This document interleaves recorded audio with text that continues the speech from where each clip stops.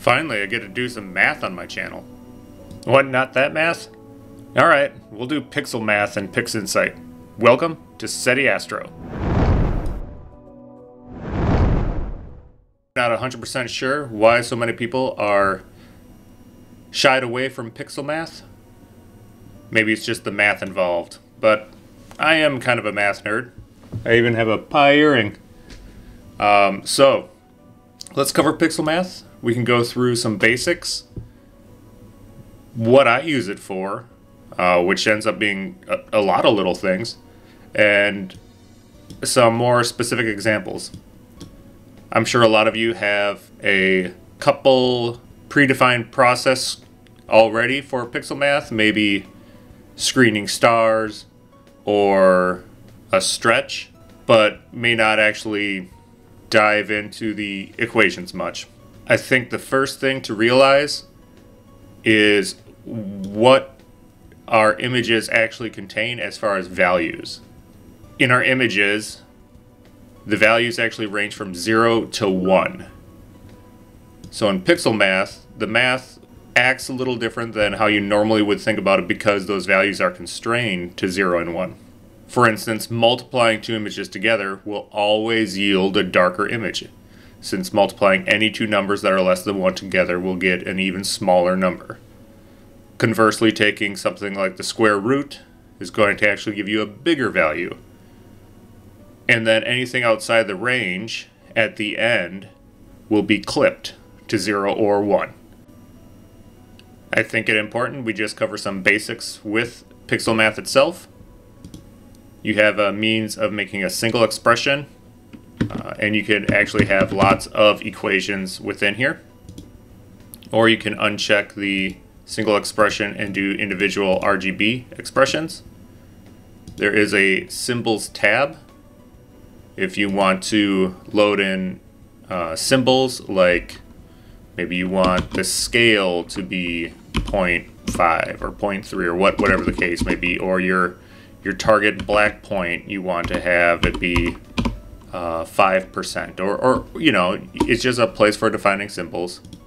And then there's also the expression editor, where it has all the different functions and operators, as well as your images off to the right. So you could double click these to insert them in your equations. It may be useful, especially if you have a bunch of images open and you don't remember the names of them all. So that could be very helpful, along with there are nice descriptions of all the different functions off to the right here too, if you're unfamiliar with one of the functions or expressions that you may have downloaded or you want to use. They're in there. The destination is fairly important. Usually you just are either replacing the target image or creating a new one. You're allowed to change the image ID or leave it as auto. And then, very importantly, if you're going from a grayscale image and you want it to be in a color space, you have to do RGB color. So if you're loading in RGB images in here to make a color composite of something and they're all grayscale, be sure you're selecting the right color space down in here. Okay, let's look at something that I think everybody's familiar with: adding. Normally, adding's just adding, but in PixInsight, 1 plus 1 equals 1. It's clipped to 1, so you can't go above that. That's why there's all these methods of putting our stars back in our images. If you naively just add, there's a good chance you're going to clip a bunch of data. So the two methods that are really utilized is to either stretch the histogram all the way back to the left, almost like it's linear, then add them together, and then stretch it back, or screening stars. So let's just go ahead and do that naive addition.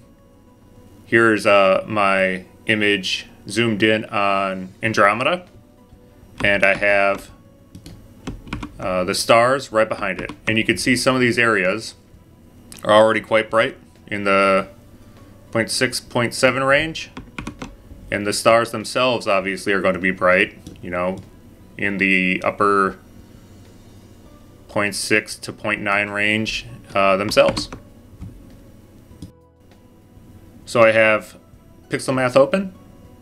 In the expression editor, I have it just as a single expression, and I just want to add the one image to the other. So let's just do that addition. There we go. And as you can see, all these stars look ugly. They're all blown out. They're all clipped to 1, 1, 1, 1, 1, 1, all the way across the board. Even on some of these dimmer stars, they're just completely blown out. Even here, all clipped to 1. So we don't want to do that. If we're talking about PixelMath, you're getting math. And you're getting a PowerPoint. So here we are in everybody's favorite PowerPoint for a beautiful PowerPoint presentation. Let's look at screening those stars in versus just adding them. What does that do? You've probably seen two equations for screening stars in. One with these tilde symbols, and the other just with normal adding and subtracting. But they are equivalent, and I just want to show that the math in here does work like every other math in any other realm of the universe. It's just a matter of breaking down what these equations are trying to do for our image, understanding that, and utilizing it for our benefit to enhance our images. So the first one, we'll just call the images A and B. It's important to note that that tilde means inverse, but that's not a 1 over x situation. Again, we're confined between 0 and 1. So that means that it's really just 1 minus our image value. So every place that there's that little tilde symbol, you could just put 1 minus that image in there, and you gotta use your math. And you use everybody's heard of FOIL back in your school days. The firsts, the outers, the inners, the lasts to multiply out those parentheses, right? And then when you get through that, there's that final 1 minus, which flips all the signs in between the parentheses, and then you're left with the 1 minus 1, which is 0. And then it's A and B minus A times B. So that's really what's going on between those two equations. It's the same exact thing. In our practical case about trying to get the stars back into the image, it ensures that we never go over 1. So we're adding the star values, we're adding the image value, and then we're subtracting the multiplicative of the two. Worst case, we have pixels that are both white clipped in our image and white clipped in our stars, which would be a 1. So then you'd have 1 plus 1, which is 2. PixelMath does allow values in its equations as it's working through them to be outside the 0 to 1 range. It's just when it generates the image, it will clip it to 1. So we have 1 plus 1 is 2 minus 1 times 1, which is 1. So that whole thing still ends up being 1. So the maximum our screening function can be is our maximum range of 1. It ensures that we aren't clipping data when we go ahead and screen our stars back in. That is not true for the methods that use something like a median transfer function and reduce the brightness of our two images, the stars and the image, do a traditional addition, and then re-stretch it up to the nonlinear or pseudo-nonlinear or nonlinear phase. When you do that addition, just a raw addition in PixInsight, there is a chance that you will clip data. So it's important on everybody just understanding that. For linear data, most of the data is smashed to the left of the histogram, so adding isn't going to hurt the signal. It's only going to affect the very brightest stars in your image. But screening itself, mathematically, will never clip your data. So again, we can look at the difference. Here's our raw addition with the very blown out stars, and then applying one of the two screen star formulas in PixelMath gives much more natural looking stars with nothing actually clipped back to 1. And a little bit even of a closer view. Here's just the raw addition again, and the screen stars.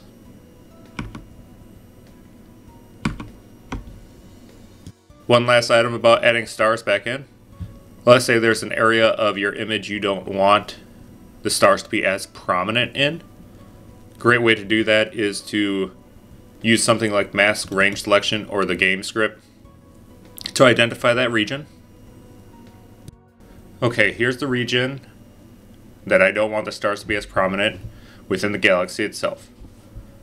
So if you invert the image, Control I can invert the image. We'll open up PixelMath. We'll use the expression editor just to find that range mask. There it is. And we want not completely masked out. We do want stars in there, but maybe you'd want the stars only half as bright. So let's go ahead and just add 0.5.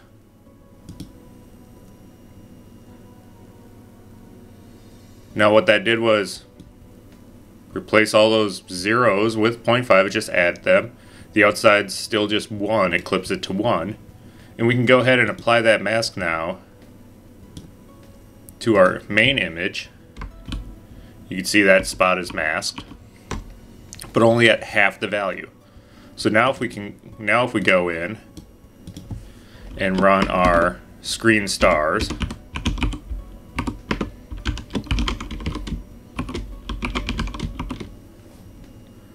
we have to replace the image because masks only work in PixelMath if you replace the target image.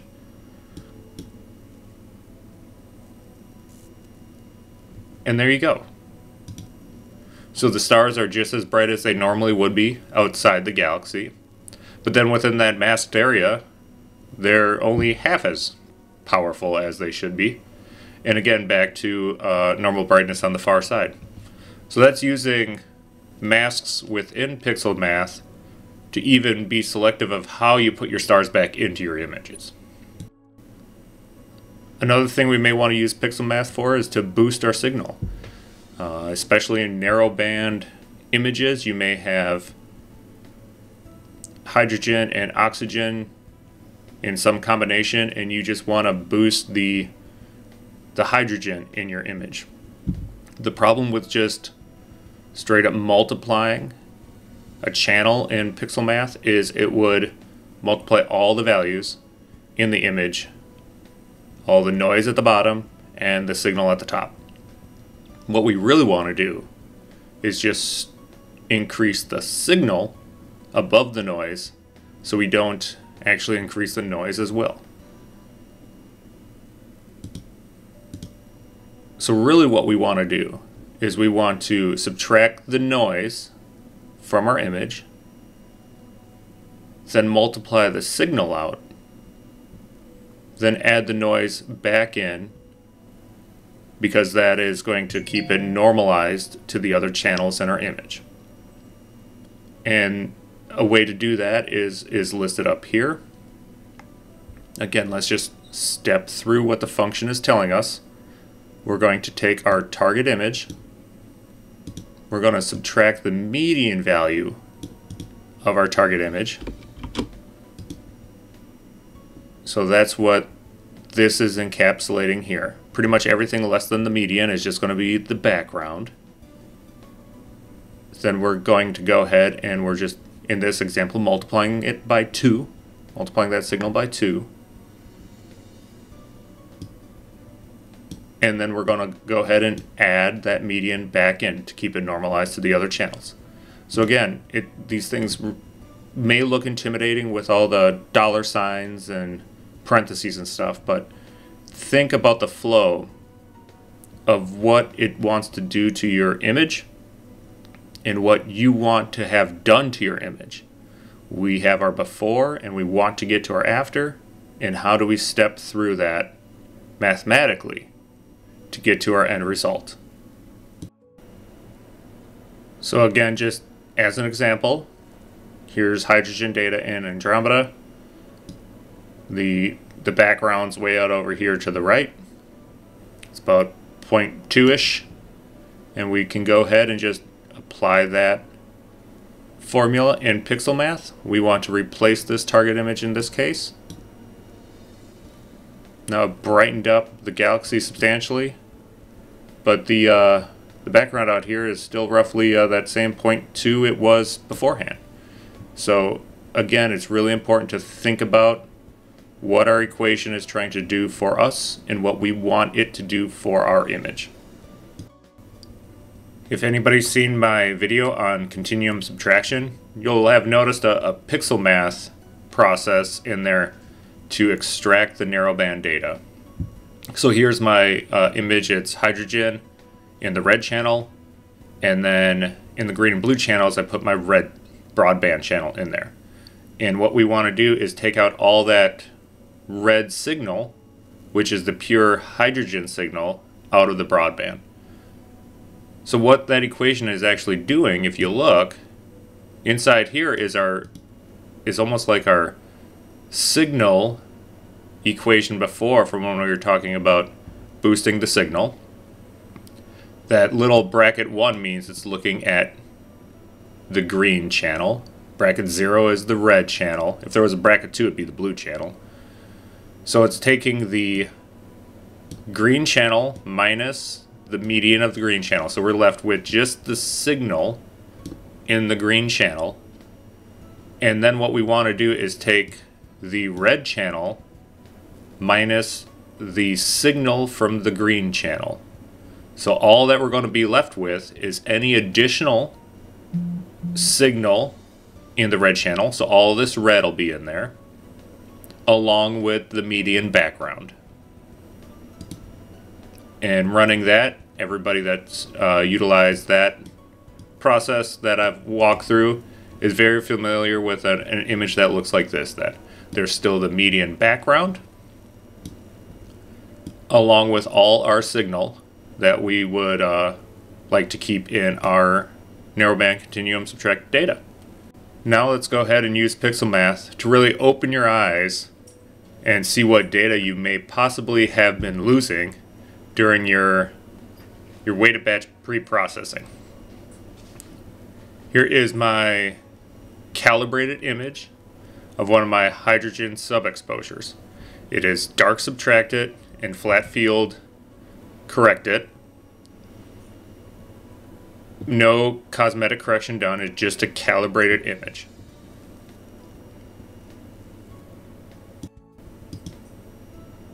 So if you have not been putting pedestal values in for your narrowband images, this should show you why you need to do this.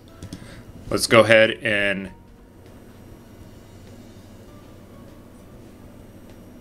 tell PixInsight that we want to see every pixel that is clipped to 0. This would mean during the calibration process it had a negative value at some point and it just clipped it to 0. So on the red channel, we just want the target image still. The green channel, we want to go ahead and say if the target value equals 0, then go ahead and make it a 1. Otherwise, just display the target value. What that's going to do is, if it is clipped to 0, it'll make it a bright green dot for us to see. And then on the blue channel, we could just tell it to go ahead and either target image. We want to create a new channel. We want to create a new image. And we want the color space to be an RGB image. So let's go ahead and do that. And here we go. That is a lot of black zeros within the image. And we could actually quantify exactly how many it clipped. Again, let's go ahead and use PixelMath And let's just see now all those dots. All right, let's quantify how many were actually clipped to 0. All we need is the Boolean operator here. It's just a true or false statement. Is the target value greater than 0? That's all we're going to tell PixelMath to do. So it's going to output a 1 if that's true. So if it's bigger than 0, it's going to give us a nice 1, which is white. Or if it's exactly 0, it'll be false, and it'll give us a nice 0 or a black point. So let's go ahead and just run that.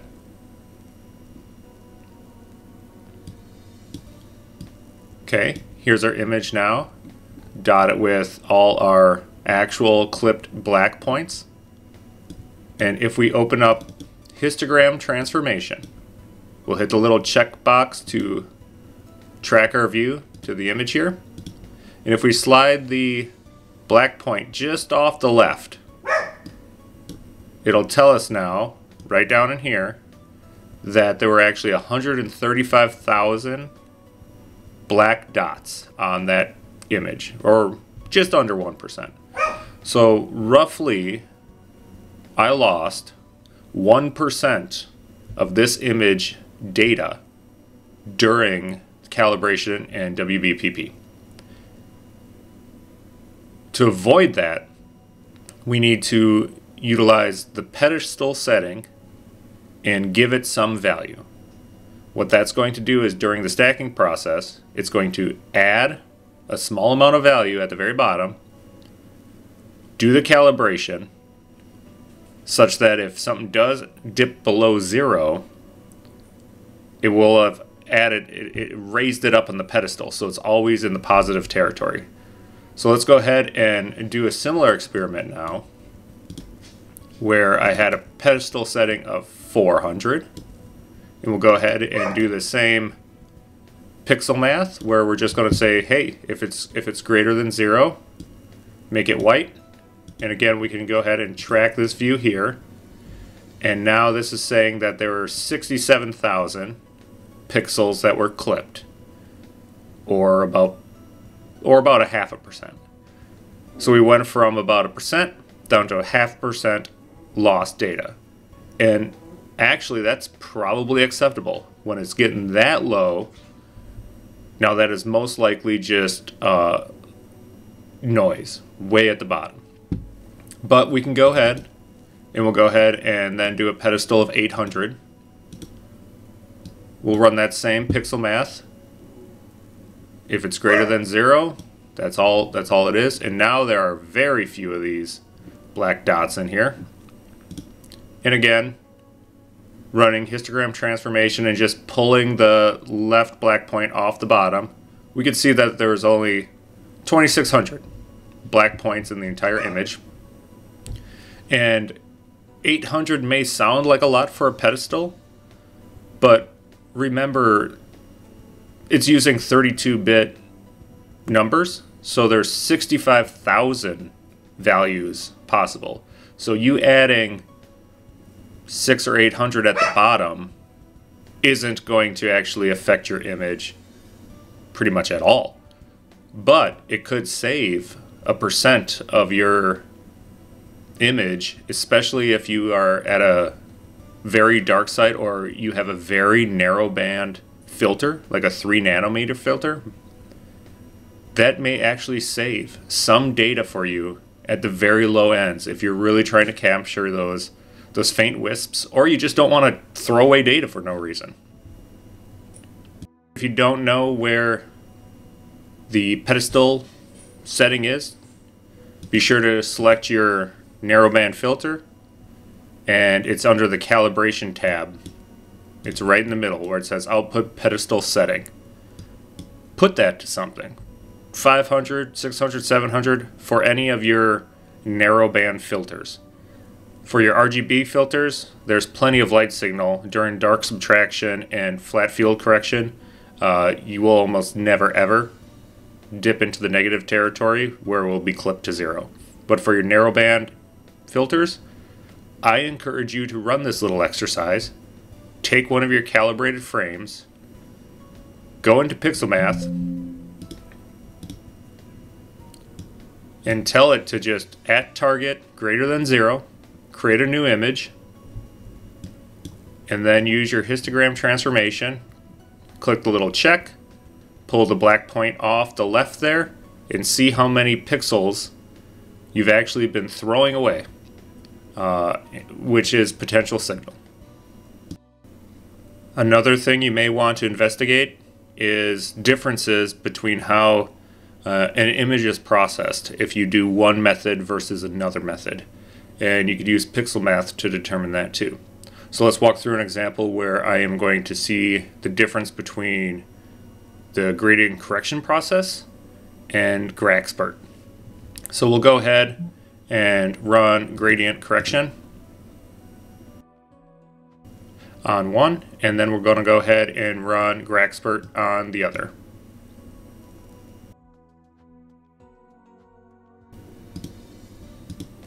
Now you want to see what the difference is between these two images. You utilize PixelMath for that. Again, a word of caution, because you are constrained to 0 to 1, just doing a straight subtraction will lead to clipping, right? If one's bigger than the other or vice versa, and you do that subtraction, you can lead to negative numbers. So an easy way to do that is just 1 minus the other, but we need to add in something so we don't go into that negative. So the best way to do that is using the median value again of one of the images. And we'll just say it's a new image. And we can run a screen stretch on it. And that's the difference between what GraxPert did and gradient correction. So everything that is brighter is going to be brighter in the GraxPert image. Everything that's dark was darker, right? But it's just a good way you could actually make comparisons between how you process it one way versus another. And you can see that there's differences. There's some structure over here. There's some blobs in the middle. Is that signal? Is that background? Is that gradient? We'll leave it up to the viewer as an exercise. Last thing I want to talk about is using two different palettes in a single image and how PixelMath can do that for us. So let's say you have an image and it has two different objects in it, and you really like the palette look on one object, but you really like a different palette look on another object. So let's go ahead and utilize a mask and PixelMath and make that happen for us. First thing to do is mask the thing we want to change.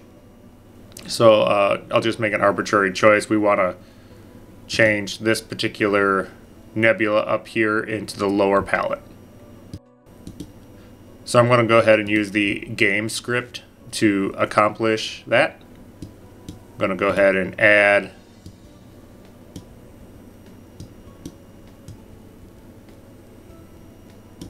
just a big ellipse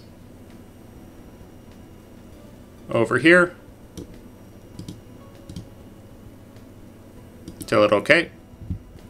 Here's our mask. Now we don't want the transition to be sharp like that, so let's go ahead and just use convolution to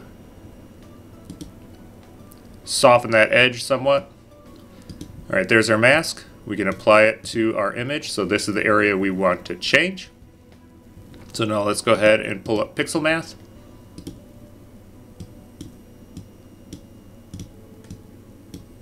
And we really just want to replace this up here with the one below it. So we can just tell PixelMath, hey, just re-show me that image. So I'm just typing in image 57. I want to replace it because replacing works with masks. And I'm just gonna go ahead and drop it on our masked target image, and there we go. it's done. So here's our nice image now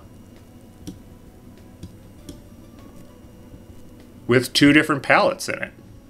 And you could do that. Maybe you want, maybe there's a little bubble off to the one side. You want a good HOO palette. Maybe the rest of the nebula, you had a lot of sulfur in it, so you really wanted a great Hubble palette with it. Whatever the case may be, but you could definitely use PixelMath to give you these bi-palette images. And there's a lot that you could do as well with using the image itself, brighter points, dimmer points, to adjust the palettes throughout, and that's where you really get into 4x palettes. But I think this is just a great example of how we could have one object in one palette, one object in another palette, and using PixelMath for that. If you've stuck around this long, you're one of the true math nerds out there like me, and I really appreciate it. Please comment, and any suggestions you have down and below. Please like and subscribe.